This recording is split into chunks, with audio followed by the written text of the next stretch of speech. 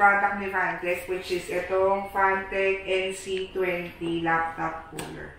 So, ito kadadating pa lang ito, wala pang 3 days. I-unbox natin to sa bahay na. Yan. Nc20 RGB notebook cooler. Sabi meron daw siyang 10 spectrum RGB lighting. Meron siyang 5 fans. And meron siyang 5-step height adjustment. So, check natin. Okay. Ayan. So, ayan yung itsura niya pag binuksan. Ayan. May dalawang foam sa gilid. User manual. Ayan. So, may dalawang foam. Tanggalin na natin. Tapos, naka-plastic. Tapos, siguro ito yung connector niya para doon sa RGB. So, tabi natin ito. Okay. Oh. Okay. So, meron siyang malaking fan sa gitna. Tapos, ito yung kanyang yung sa laptop stopper. Merong dalawa. Kasi ito may mga ilaw. So, paano ba ito? Ganito yung likod niya.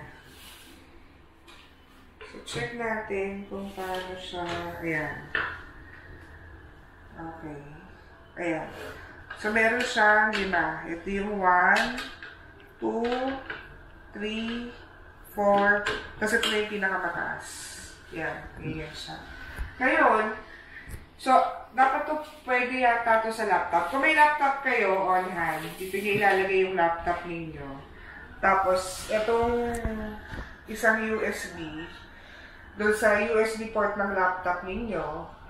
Tapos, yung isa, meron siya dito, sa likod, kung makikita nyo, meron siyang, hindi ko pa alam, pero ito, meron siyang adjustment, parang sa fan yata, kasi yun yung drawing niya.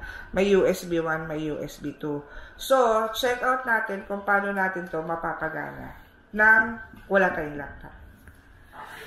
So, ngayon, dahil wala tayong laptop, gamit muna tayo ng power bank. Okay. So, ito yung power bank ko. Check lang natin kung paano gumagana yung RGB. So, ito yung isa. Naksa ko na siya sa USB port ng aking power bank. O natin yung power bank ko. Okay. Tapos, sasaksak ko siya sa USB 1. Okay. Ayun. Okay. Ayan, nakasaksak na siya sa USB 1. Ngayon, para sa yung USB 2. So, ito, meron nga siyang 5. So, 1, 2, 3, 4, 5. Tapos, may RGB siya sa gilid rin. Ito, tingnan natin kung lalakas. Ay, oo nga. Malakas nga yung fan niya. So, pag tinodo mo, malakas siya. Yung 5. Pero pag tinodo mo, malakas din talaga yung fan. Okay. Okay. Malakas talaga. So, sabi dun sa box kanina, meron siyang 10 spectrum na RGB light. So, check out natin. So, bilangin natin.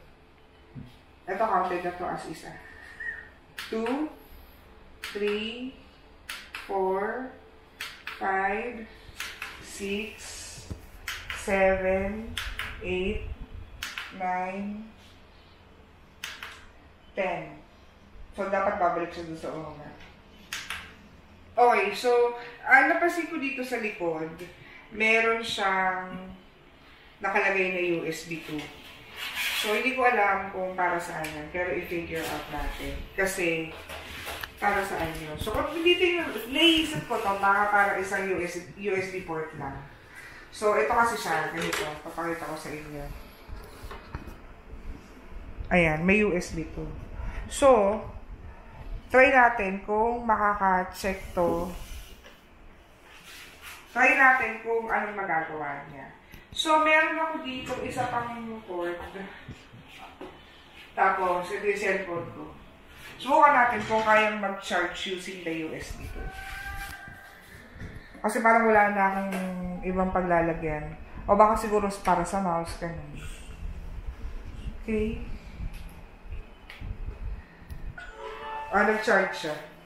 So, pwede. Nag-charge siya. Ibig sabihin, pwede siyang isa pang USB port kung mayari. Isa lang yung USB port ng inyong laptop, tapos kailangan yung mag-mouse or may kailangan kayo isasaksak na lead ng USB.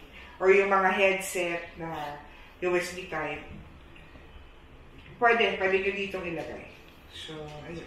Ganda siya, actually. Available to sa ating social media. If you want to buy this Nc20 laptop cooler, you can see the link down in the description box para sa product na. Okay? So, see you next time para sa ibang unboxing natin and ibang Fantech products review natin. Okay? Thank you! See you! Don't forget to hit the subscribe button and the notification bell para lagi kayong updated sa mga uploads ni Nc20 para sa bagong tech products natin. Alright? See you next time! Bye!